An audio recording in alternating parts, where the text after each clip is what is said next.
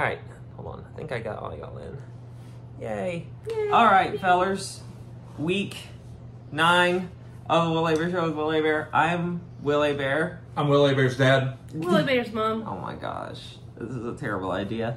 Anyway, we are now through 9 weeks. Wow, that was uncalled for. Okay. All right. This is about fantasy football. None of that I'll focus. stupid crap. All right. Well, anyway, we have a lot of games to get through. And first off, we're going to do it with the one A-Bear who's not here right now, sleeping just like the rest of his fantasy team. Ow! Yeah, I know. We got number 4, Harrison Butker's Kitchen, and they took on this past week number 5, Susan's Smart Team.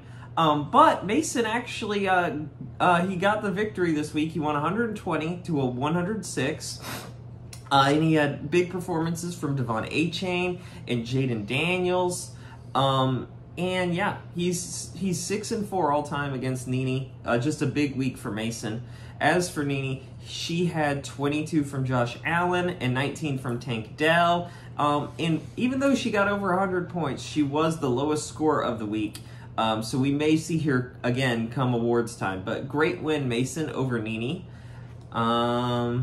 I can take game 2, but Yeah. I mean, yeah, Go for it. Yeah, Take don't worry. game 2. Don't worry about pulling your weight at all. Here to spectate. We had number 1, Master of Puppets, of course, number 1, taking on number 3, Will Berry and the Strongest of Wills. And many said this would be a close game, and many of you would be wrong because it was 166 to 112.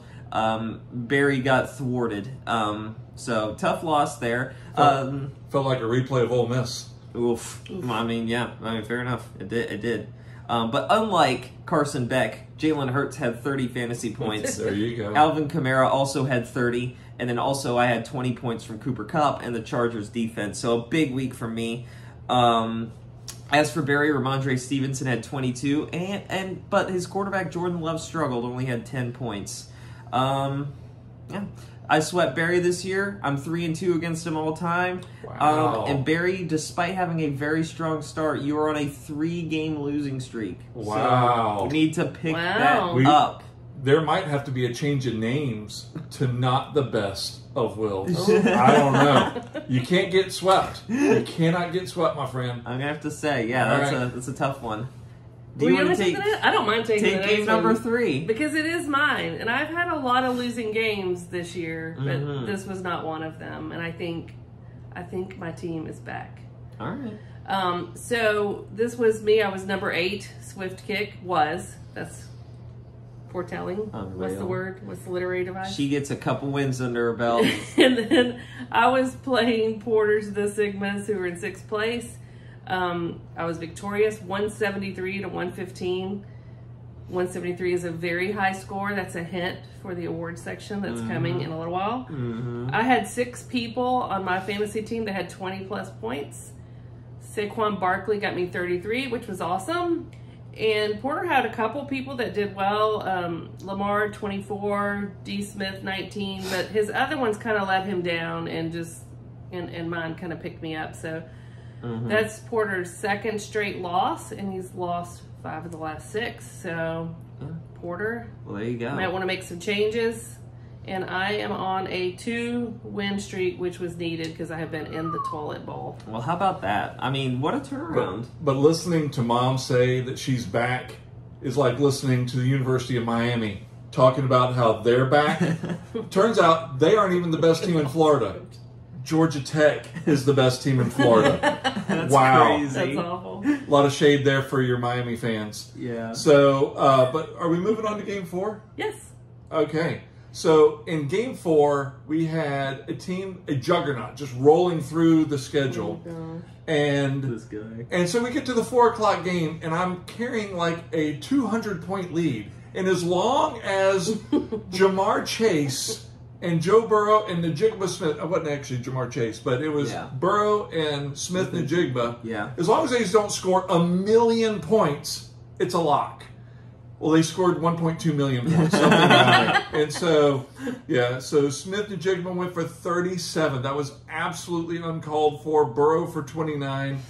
And my healthy lead, as we were pushing into the 7 o'clock hour, I ended up losing by 3 on the day, 131 to 128. To Didi. And even worse, as long as we're talking about getting the brooms out, I got swept right on out of the league again by Didi this year. And so not only did he sweep me, he's 6-3 all time against me.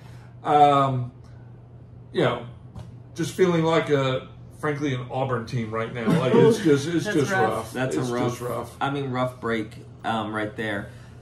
That does it for the games this week. Let's go on to the awards section. And Mom, do you want to give us the Golden Chainsaw? You should give that one. You should give the Golden Chainsaw. All right, the Golden Chainsaw this week, despite going, it would have gone to me for having the highest score of the year. But then game number 3 happened, and Swift Kick had the highest score of the year. So we had the 1 and 2 highest scores of the entire year. But Mom gets the Golden Chainsaw, best score of the year. And this, honestly, this pushes her back into the playoff talk. Like, the 2-game win streak it's pretty daunting. All right, who wants the Vacuum Award? I'll do Vacuum. Vacuum Award, sorry, Nini, but it goes to you this week. Lowest score of the week with your 106. And you lost to the lowest scoring winner also, which was Mason. So it's a tough one. That's a tough one. All right. Insightful Foresight? Insightful Foresight has to go to Didi for having Najigba, Smith, Najigba. I don't even know which way to put his names. I just know that he puts up 2 million points every time he plays me. So it was really uncalled for. And yeah. I don't know.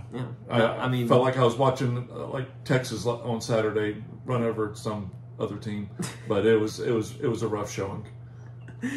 The Condor Award goes to the big guy.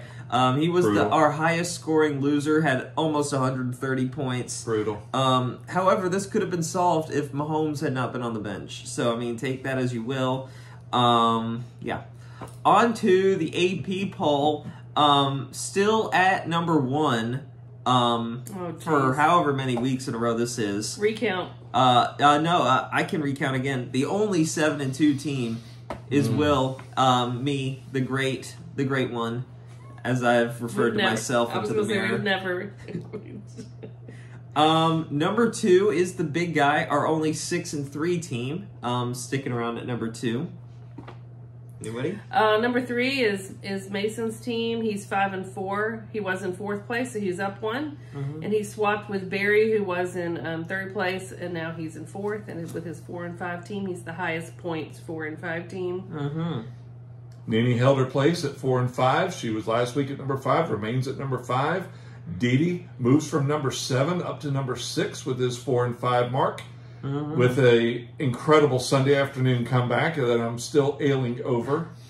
And I feel like we need music for this one, but I don't know. I don't have any queued up. But I'm no longer in last place I have been. Number 7 is Swift Kick by some miracle, I reckon. But 3 and 6 and definitely back into the fold. And for the first time, number 8 goes to Porter this year, who has been on a absolutely epic downfall since the middle of this year.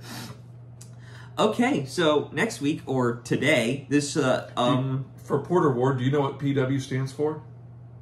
Not paying attention to your fantasy lineup. That's what PW stands for. That doesn't even work. It works completely. I don't even understand what y'all are talking about. That was brutal right there. Yeah, that was pretty devastating right there. Porter,